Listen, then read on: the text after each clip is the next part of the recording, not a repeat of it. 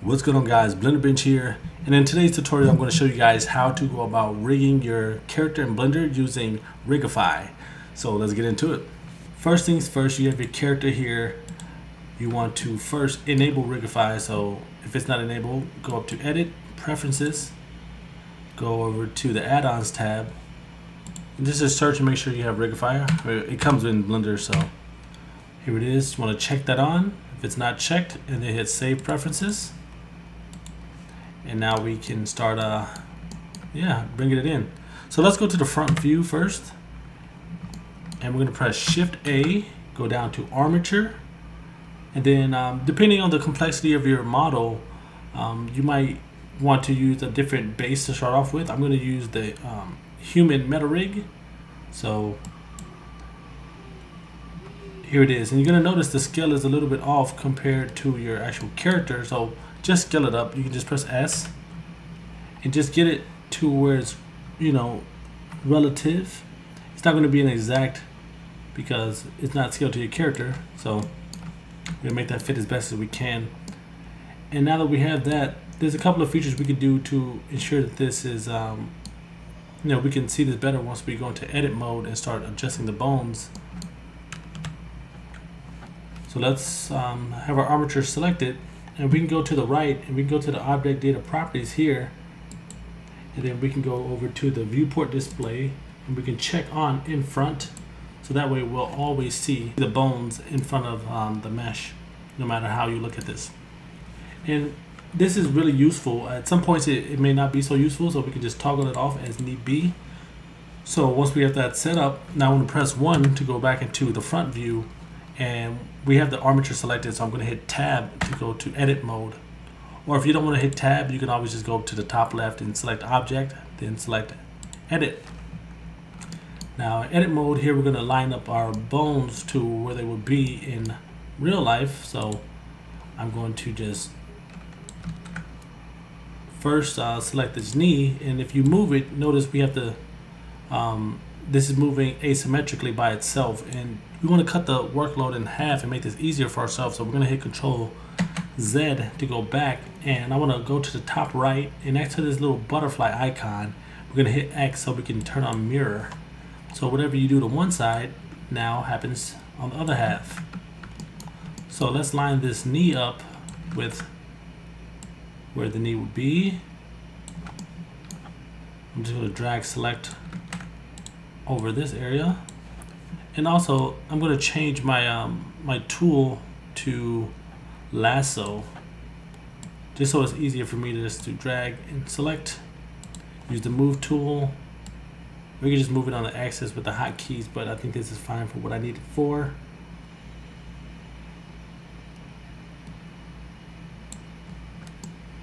Get that here. Want to drag this area here and line up the groin area, so where it's right here. You don't want it sticking out of the body. That should be fine. The pelvic area, that looks good as well. I'm going to leave everything else where it is, and let's go to the arm and elbow, line those up.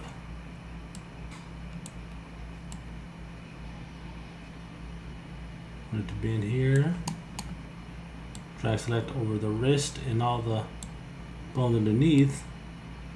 Line this up, and we're just going to upscale this as well. So let's press S, upscale.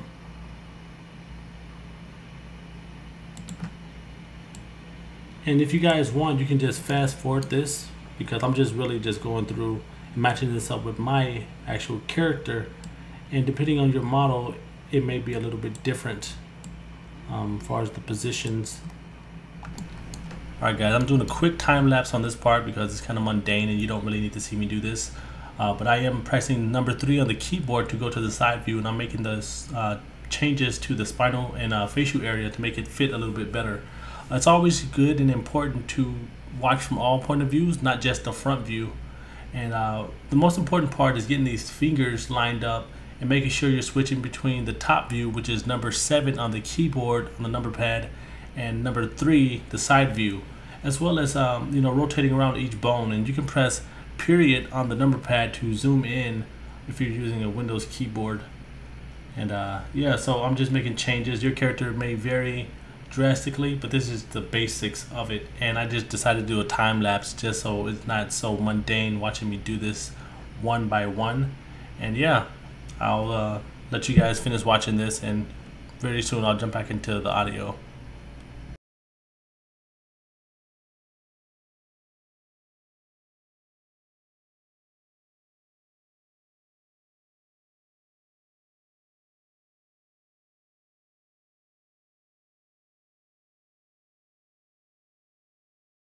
Alright guys, so after we save our file and our scene, we can go from edit mode back to object mode. And now you want to apply scale without applying the scale, because we scale this up in object mode, and after you do that, you usually need to set a scale so you don't get a random size for the rig. So if I went over to the right, back to the object data properties, now when you generate rig, you give it about 5 to 7 seconds to generate, you're going to notice that the rig is going to be really small.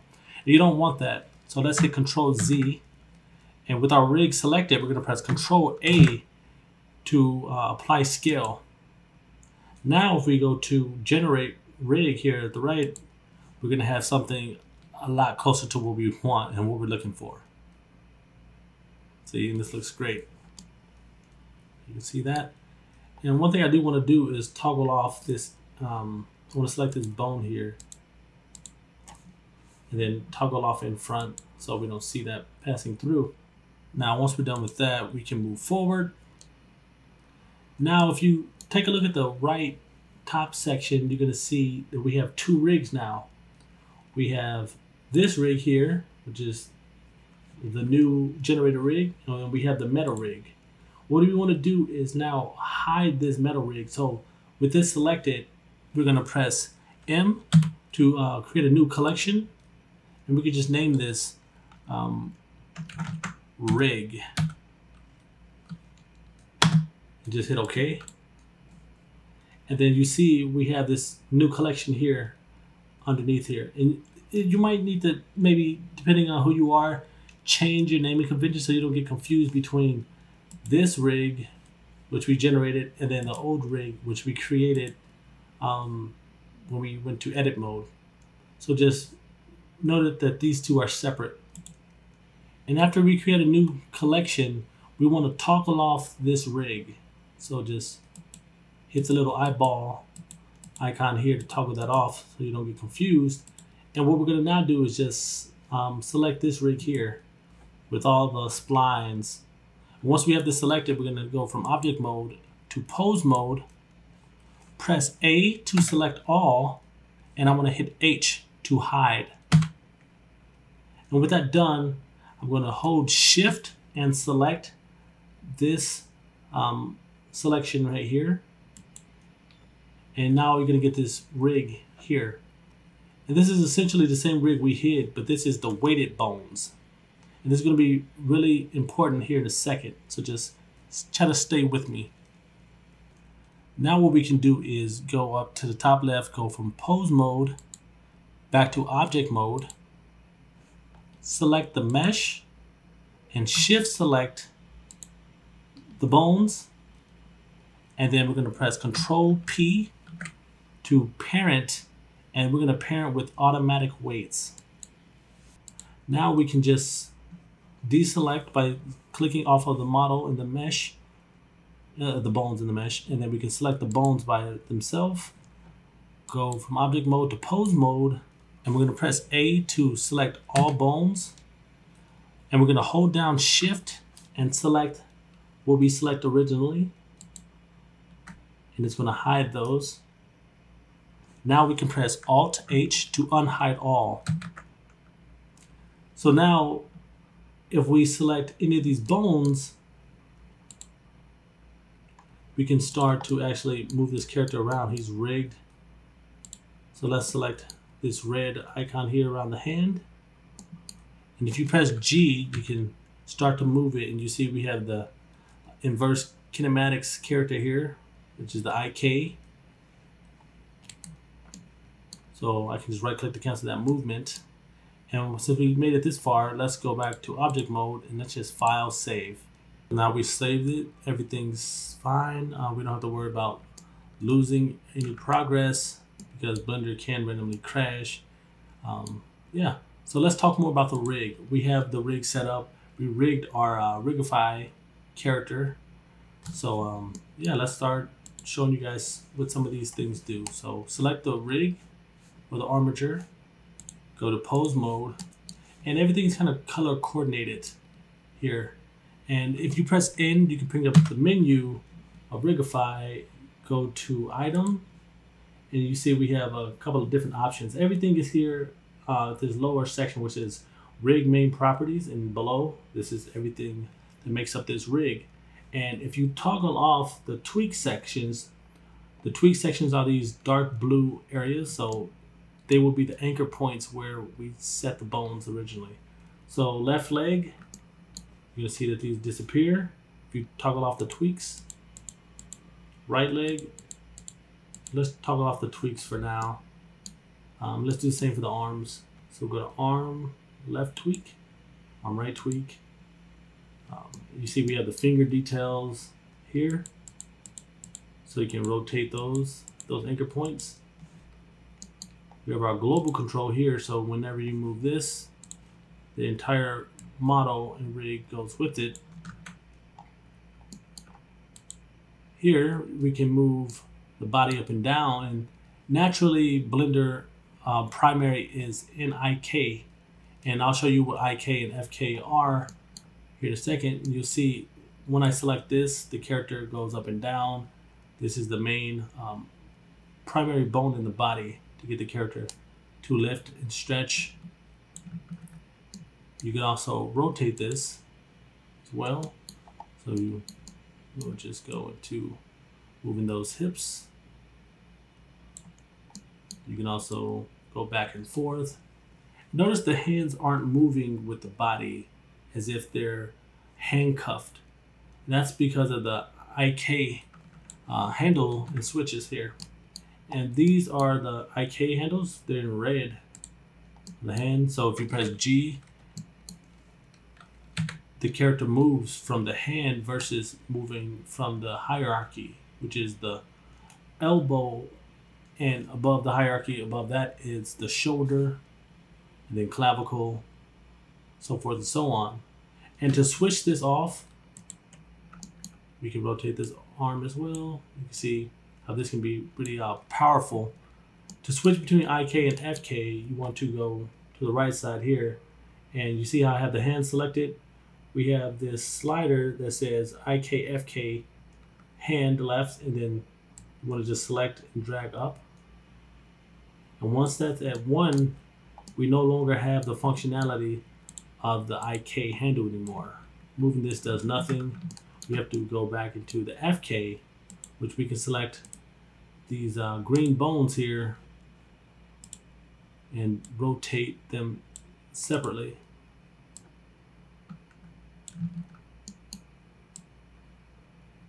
So you see how now we have to, in order to get certain positions and poses, we have to move by increments. Versus if we turn back on the IK, we can move from the hand and then get the majority of the position set. And also we have this neat thing here. So say if I move the hand handle here and it's in a weird position, I don't have access to moving the elbow. So that's what these arrows are for. So this red arrow, if I hit R, I can rotate to move this how I need to get better positions. So let's move this over here and say I grab the arrow and I want to move that. I can do this. But for the old school people that are used to having targets, you can select the arrow here and then you can go over here where it says toggle pole, and you're going to see something pop up. And now we no longer have that functionality with the arrows, now we have this pole to do the positioning.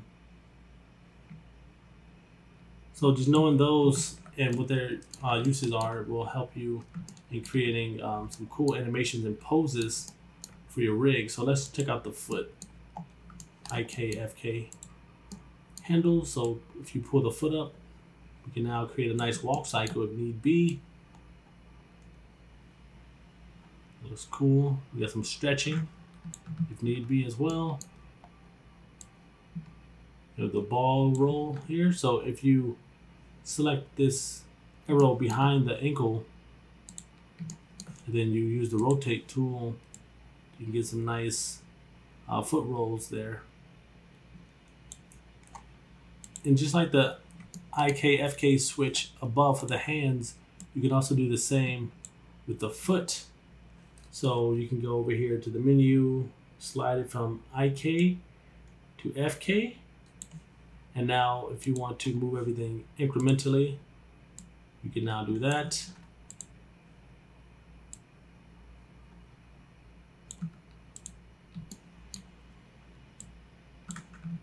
Wrong leg. There you go. So just play around with these guys so you guys can get used to these. And here we have the mouth rig, which we set up earlier. And I said that I could always redefine it and, you know, work on it to make it look a little bit better. You can see the power of Riggify, and you can definitely manipulate this to get some interesting shapes and expressions. Same for the eyes. Close those up. And if you want to go back to your original form, you can pull this, move the head around. I just want to show you guys the rest of these before I end this tutorial. So if you guys want to reset back to your default position, you can just press A to select all the bones and armature, and then you can press Alt R, Alt G, and Alt S. So that resets everything. So hopefully you guys enjoyed this tutorial. I know it was kind of long, but I think it was a lot of information to help you guys on your own personal projects. And if you guys found this useful, give the video a thumbs up, comment, and share. And I'll catch you guys in the next video.